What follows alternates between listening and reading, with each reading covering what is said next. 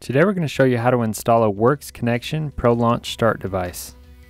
Works Connection designed this device to be lightweight and easy to install and use, and it's a great addition for any racer looking to improve gate starts. We've got a 2014 Honda CRF450R in our shop today, but these steps will be the same for any of the other bikes that we offer the Pro Launch Start device for.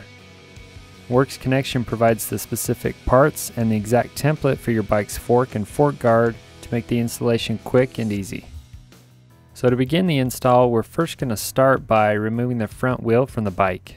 If you need to, refer to your bike's service manual for the steps on how to do this.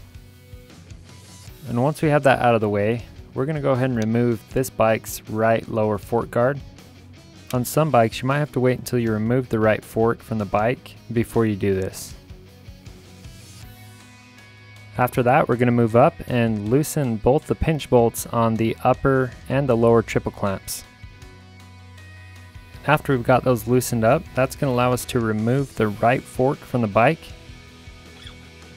We'll go ahead and slide that out, and then we'll take the fork ring, and we've already removed the Allen bolt from this, and we're just going to slide this down onto the outer fork tube. You might have to spread it a little bit to get it over the widest part, but we'll just get it down to the bottom, and then we can go ahead and reinstall the right fork onto the bike.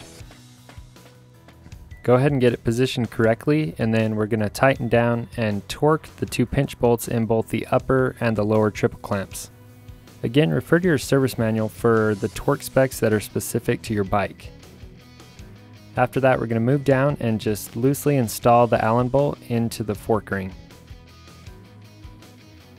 The next step is to decide which template and preload position you want to use. Since our rider is a shorter rider, we chose to use the 110mm template on this bike. This will just affect the height of where the device sits on the fork guard. So we have our chosen template neatly cut out, and we're going to go ahead and attach it to the fork guard. After we've got that taped into place, we're going to take this applied aluminum drill guide and we'll line that up on the template and go ahead and tape that down as well. You'll want to make sure you tape this on all four sides of it. After that, we're going to take a 3/16 inch drill bit and we'll drill the two 3/16 holes through the drill guide and through the fork guard. After that, we're going to temporarily install the two Phillips head trigger screws, and those are going to help hold that drill guide in place while we drill the other two holes. So next, we'll take the supplied 3/4 inch countersink bit and we'll go ahead and drill that center hole. And once you get all the way through the fork guard, I'm going to switch to a 5/16 drill bit and drill the other hole. Now that we're done drilling, we can go ahead and remove the drill guide and the template from the fork guard.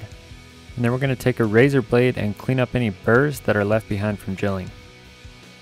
The next step is to use the countersink bit to bevel the two trigger mounting holes, and they want you to do this by hand because it's easy to take away too much material or make a bigger hole by using a drill. So we're just going to go far enough to where the backing washers will sit flush with the back of the fork guard once they're installed.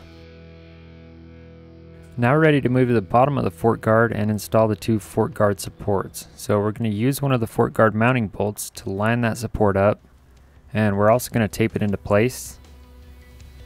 Next, we'll use a 1/4 inch drill bit to drill through that hole in the support and then through the fork guard. Repeat those steps for the other support, and then we can use the provided hardware to secure them into place. We'll insert each bolt from the back side of the fork guard and then through the support bracket, and a lock washer and nut will thread onto the outside. We found that it's easiest to slide a stock mounting bolt into the lower hole while you tighten down the support hardware. So after we have both the lower fork guard supports installed, we're ready to move up and install the trigger mechanism. Go ahead and position that on the outside of the fork guard and line it up with the mounting holes.